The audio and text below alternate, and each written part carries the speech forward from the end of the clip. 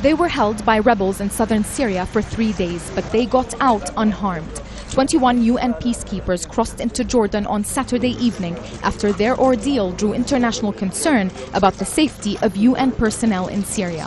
Jordanian officials, the Philippines ambassador to Amman, as well as representatives from the UN, greeted the peacekeepers here at the Jordanian Armed Forces headquarters. God willing, tonight the peacekeepers will be handed over to the United Nations, and we're glad to see these happy faces among their brothers in Jordan.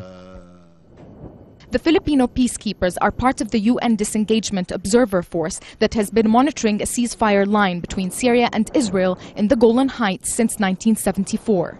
They were seized by the El Yarmouk Martyrs Rebel Brigade on Wednesday in the village of Jamla.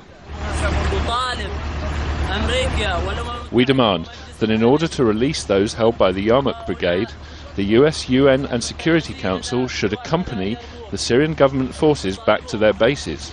This is the only way they will be released. But after their capture, rebels described them as guests rather than hostages and said they would be freed once government forces withdrew from Jamla and stopped shelling. A brief truce was agreed on Saturday to allow a UN convoy to retrieve them inside Syria, but the rebels decided to take them to Jordan. These forces perform a sacred duty, and we can empathize with them greatly, as the Hashemite Kingdom of Jordan is one of the biggest contributors to the UN peacekeeping forces.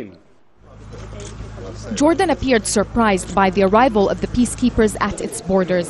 Though the Jordanian army coordinates with the rebels on issues such as transporting refugees, it was reluctant to make an agreement with the rebels on handing over hostages. Syria has also expressed its dismay at how the peacekeepers were taken to Jordan, saying the move would encourage so-called terrorists to repeat these events. The Syrian Foreign Ministry said Syria had complied fully with its commitment to ensure the peacekeepers' safety inside the country. Nisreen Al-Shamaili, Al Jazeera, Amman.